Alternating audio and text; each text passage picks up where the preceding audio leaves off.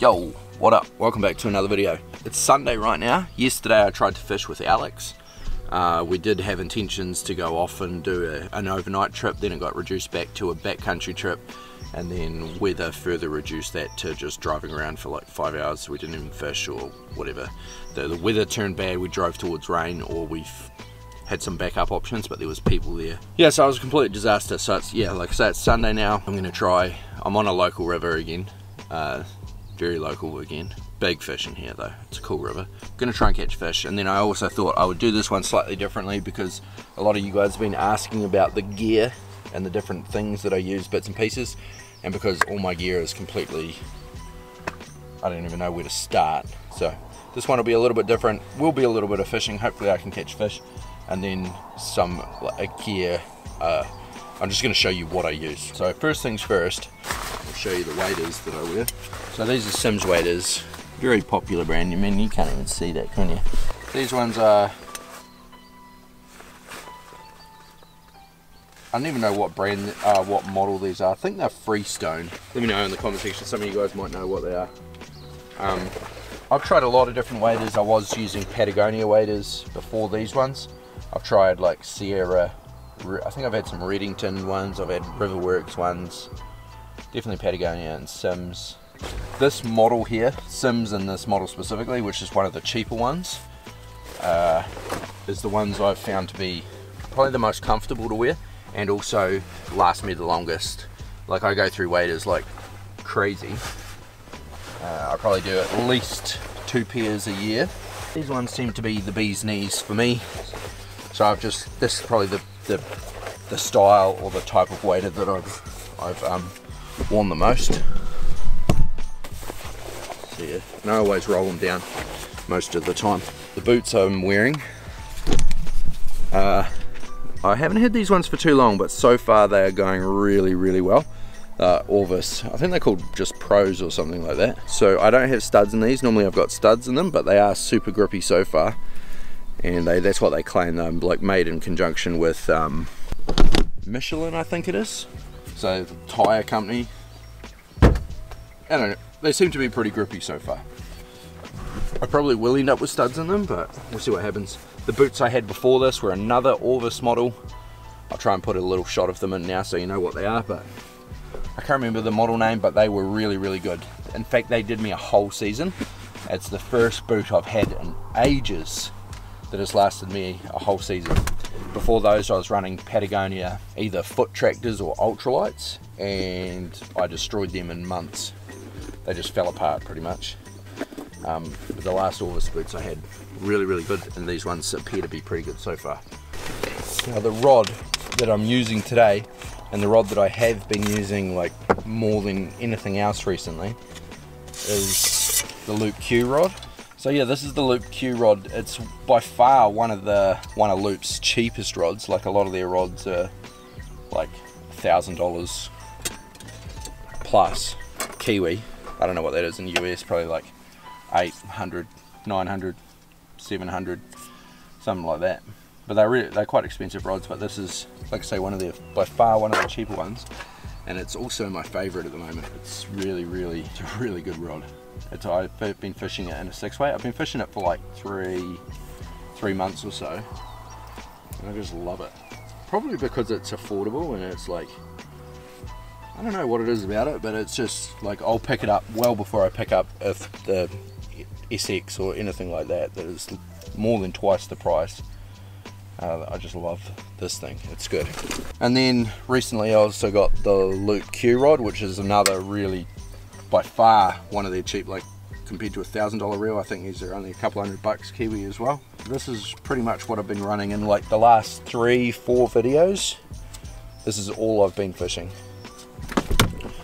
Oh, that's the other thing I'll show you while you're here. It's so freaking bright, where can I stand? It's not so freaking bright. Yeah, so ton of people have been asking about this net, which this is a McLean's or McLean's. I can't remember how to spell it, but I'll try and remember to leave a link in the description. But it's a weigh net, so it's got a big plastic bag, which is good for the fish, and then it's inside the handle here, which I will try and demonstrate, is a, so that's a a weigh net as well. I don't know if you can buy them anywhere else in the world. That's the McLean's net. I'll try and leave it linked below. They've had a lot of issues with them. In fact, I shouldn't really promote them because I had like 3 of these nets fall apart. This little bolt here that connects the hoop to the handle, that falls out from factory, and then you lose the big hoopy thing and all you're left with is the handle, or vice versa, depending on how you've got it connected to yourself, if you've got it connected at all. So it was a huge issue. Like, I lost heaps of them, but the difference on this one so far is it's got this little, it's just some Kiwi ingenuity. That's an electrical spade connection and a little bit of elastic crimped into it, and I think that alloy in there is enough to keep that bolt from, you know, working its way loose. It's not even a nylock nut or anything, it's just a stainless bolt. I can see the end of the bolt's just been cut off with a tool. So there's nothing special, but so far this one is holding itself together. But I lost so many of them, and like, it's an expensive net. I think this one's like $160. You shouldn't have things just falling apart on them all the time, but anyway, so far this one seems to be going really good, so hopefully that's the last one of those that I have to buy. If this does fall apart, you guys will certainly know about it. Cool, so rods together. I need the net. I don't need my other rod tube. It can stay there. I need this thing. That's all I'm going to go through now for the moment. I'm going to put the rest of this stuff on my backpack and go see if we can catch a fish.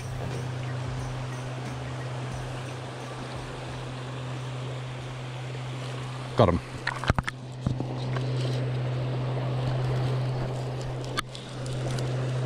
Definitely a brown. He's definitely eaten. No, what is it? Ah, see nothing.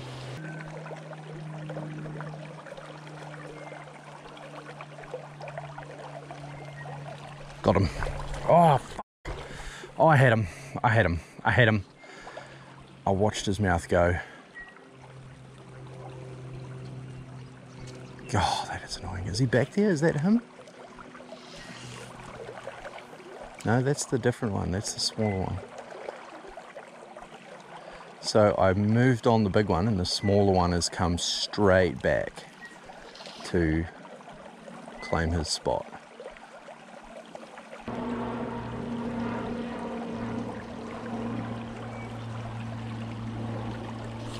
Got him.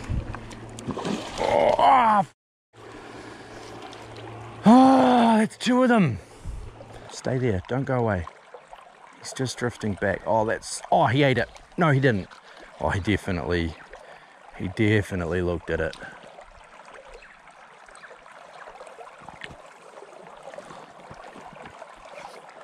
I'm sure he ate that. I reckon he might have eaten that and I've missed it. Yeah, there he is. Eat it, eat it, eat it, eat it, eat it, eat it! Oh, fuck! I'm sure he ate that. Did I just set the hook before he actually ate it? Is that what just happened? Oh my god, he's eating it. I'm sure. I gotta check there's a hook on here. What the hell is going on? I'm sure he's eating that. Dude, you gotta get it in your mouth. You gotta actually like open your mouth and let it go in there. He's so looking at it hard, he's just not committing to. No, no, no, no, no. Come back, come back. Oh, he was trying to eat it so bad. Oh, I had him. He ate it. He ate it and I fucked it. I caught this little rainbow. I'm reduced to just running the GoPro when I've caught something because I got like 2%. Yeah, there you go. Rainbow, I did catch something. Yo, what is good? The GoPro footage you just saw was filmed on Sunday. It's now Tuesday. I've just been out, tried to catch a fish again. Couldn't do it. I think I foul hooked a brown trout. So I'm going to have a look now. Oh yes, and I got him. One cast, oh my god, one cast. And he's off. So that was cool. I think that was foul hook, to be honest. I want to make videos out of, you know, not necessarily just catching fish time after time. It gets a little bit repetitive. don't know about you guys, but I feel like it must get repetitive, so I wanted to do something different. So I'm going to show you the gear that is in my bag. At the start of the video I showed you some of it, and now I'm going to show you what's in this thing. I mean, this all seems fairly unexciting to me, but maybe you guys are interested. I know some of you definitely are because you've asked for it. But so attached to a little thing, forceps. They normally live in this little side. The obvious thing would be the fly box, which is a mess at the moment. There's just crap everywhere. Let me sort this out just for a second. I've got eggs and streamers everywhere. This is a CNF fly box. So nymphs on this side, I normally go lightest to heaviest, and then I got eggs here, streamers here, and then various sort of dry flies things. But yeah, these little panels open up and they're just little boxes in there. Hopefully that makes sense. Yeah, CNF design. I don't know the model of it, but I'm sure if you look on their website or look in your fly shop, I'm sure they'll have it. It's a pretty popular one. So yeah, so fly box. Okay, so also I have 3 different kinds of like indicator stuff. I've got way too much of this, so I shouldn't have 3, but I do, whatever. That's like the proper New Zealand strike indicator tool stuff. So is that, 3 different colours of it. And then in there I've got the regular old sheep's wool and a little bit of the other colour. And then there's some miniature tubing, and somewhere in here as well I should have, there's the 2 different tubing sizes for the New Zealand strike tool indicator thing.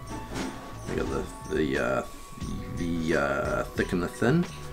I use a lot of the thin, I don't use so much of the thick anymore. But yeah, 3 bags of that, which I say is too much. I don't need that much, but that's what I have. Split shot, I don't use a lot of it, but it's always very handy to have. Especially the really small sizes. Sometimes if you're fishing one of those soft hackles or a really light fly, instead of changing the whole rig, you can just tie it, you know, put a tiny bit of split shot on. Changes everything. A muesli bar that's probably filled with water or something. And then that's honestly pretty much it. I told you it was unexciting. Sometimes there's a GoPro in there as well, but otherwise, that is that thing. The backpack I have is, this is just one I have. I need to buy a new one. This isn't the best backpack in the world, but it's you know, it's fit for purpose at the moment, but I do need a new one. This one's leaking a little bit and doing some other things. So it's a loop, roll top, waterproof backpack that's not so much waterproof anymore, but it's doing the job. It's how I hold my tippet, just goes on the strap. Tippet, floatant, nippers is all there, and it just hangs off a carabiner off your shoulder strap. On the other side here I've got, what the hell is this thing called? Magnet IQ. This is some dude on Instagram reached out, wanted to send me one, sent me it, and I actually love it. I use it all the time. So it's a really strong magnet that just hangs off a carabiner on the other side of my shoulder strap. Stick flies on it and things, but I use it all the time. I actually love it. I would miss it greatly if it wasn't on my backpack now. This is probably why the backpack leaks. I cut a hole in it. I cut a hole in my waterproof backpack so I could have my my camelback, you know, drinking straw through there. That sits on that strap as well. The main contents of this bag is always camera gear. So I carry like 3-4 cameras, something like that. Oh frick, where's my lens cap? Yeah, so this is the Panasonic GH4. This is the camera I use for all the, you know, B-roll, super slow-mo shots and things like that. It takes a really nice picture as well. But yeah, so this is that camera, sits in here, goes in that big backpack. The next camera that I use, well, it's not really a camera, it's a drone. It's the older DJI Mavic Pro. I know there's a Mavic Pro 2 Zoom and a Pro 2, whatever. There's a new one anyway, which I probably will get soon, but this one does the trick for now. So I got like 3 batteries, controller, and the actual drone go in that, which also live in the backpack. And then this camera that I'm filming with as well, normally that sits right on top. I always have a headlamp floating around in there. I got this dry bag that sits right in the bottom. That's got a spare change, like a base layer, like thermal top, thermal pants. It's got stuff to light a fire and an e-perb. And socks. That's always, this just lives in that backpack 100% of the time.